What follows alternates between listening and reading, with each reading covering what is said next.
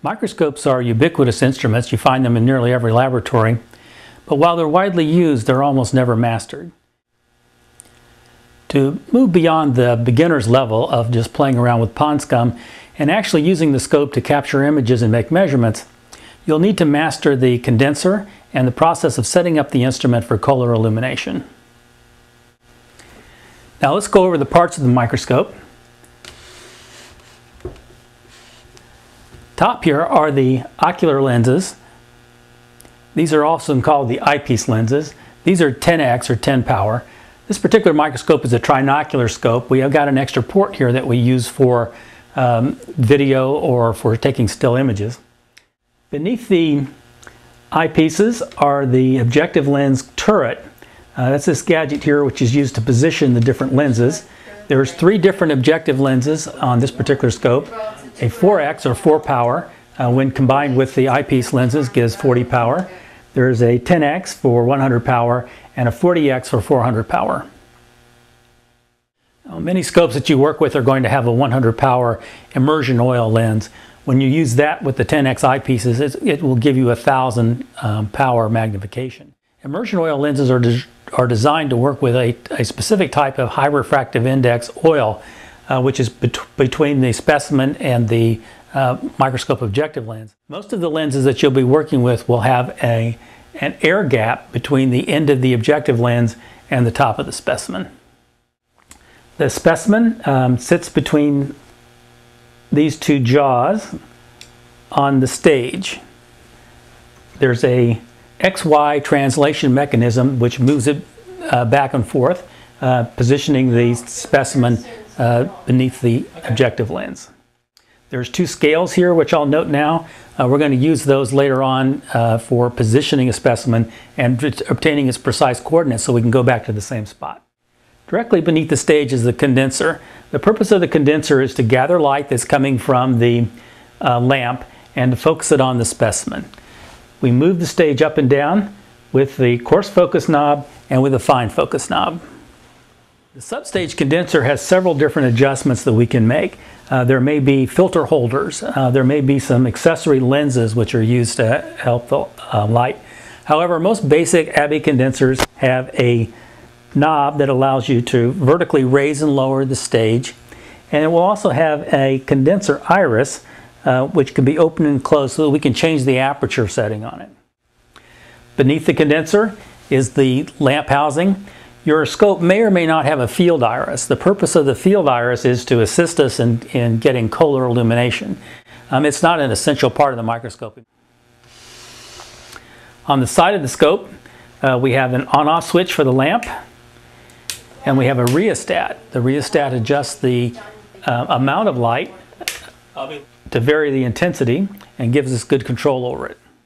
To achieve kohler illumination, which is a method of illuminating the specimen for its maximum contrast and for a flatness across the field, there are several steps. The first thing we're going to do is to lower the stage all the way down, and we're going to put the 4 power microscope objective into place. The only time we ever use the coarse focus knob is with the lowest magnification as possible. For all other objective lenses, we're going to use the fine focus only. If we have the 4x in, you can see we can raise the stage all the way up to the top and it won't touch the specimen. With the other lenses, there's a possibility of, even the ones that have a bayonet mount, there's still a possibility of hitting the lens and breaking the slide. So we only use the coarse focus adjustment when we're using on the 4 power lens. Lowering it all the way down again, we're going to turn on the lamp. We're going to adjust the rheostat for a comfortable light level. I'm going to lower the condenser a little bit. I like to raise it all the way to the top and then lower it, about half a turn. If we have a field iris, or we're going to have it all the way open at this point, and we're going to have the condenser iris, we're going to push it all the way to the end so it's nearly closed and then open it slightly again. Okay, only now when we've got these adjustments, all of these adjustments you notice that we've made without bothering to look in the scope. We've been only looking at the scope. Once we're at this point in time, we can then look into the eyepieces and make the next adjustments. Okay, now we're going to slowly raise, using the coarse focus, the large knob, we're going to slowly raise the stage up until the specimen just comes into focus.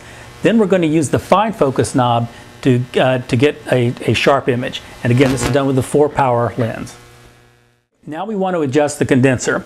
And what we're going to be doing is we're going to, if we have a field iris, close it down to it's just a pinpoint. It really only has 2 positions, open and closed. So we're going to close the field iris if you have one. If not, we're going to close down the aperture on the substage condenser. We want to raise and lower the substage condenser until the edges of the iris aperture are in sharp focus. You'll see blurriness and birefringence when above or below the optimum level. So we're going to adjust it up all the way as far as we can, and then we're going to lower it. What we're looking for is to pass through that layer of blurriness to birefringence, to sharp focus, to birefringence, to blurriness again. And then we're going to raise it slightly until we're back into sharp focus.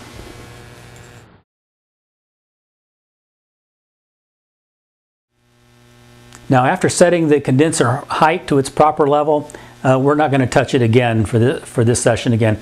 We might adjust it again, go back through there if we change specimens and the specimen is unusually thick, or if there's a viscous material to it, or if it's just the slide is of a different weight. Otherwise, we're never going to touch the condenser height again. We're going to open the field iris all the way open. Again, it only has 2 positions, open and closed. We close it down when we're adjusting the substage condenser. We open it all the way for the rest of our observations.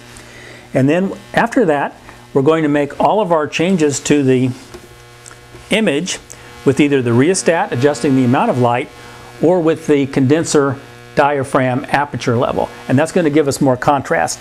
So a clear, bright background will be done by the rheostat, and greater contrast within the specimen is done with the condenser diaphragm aperture.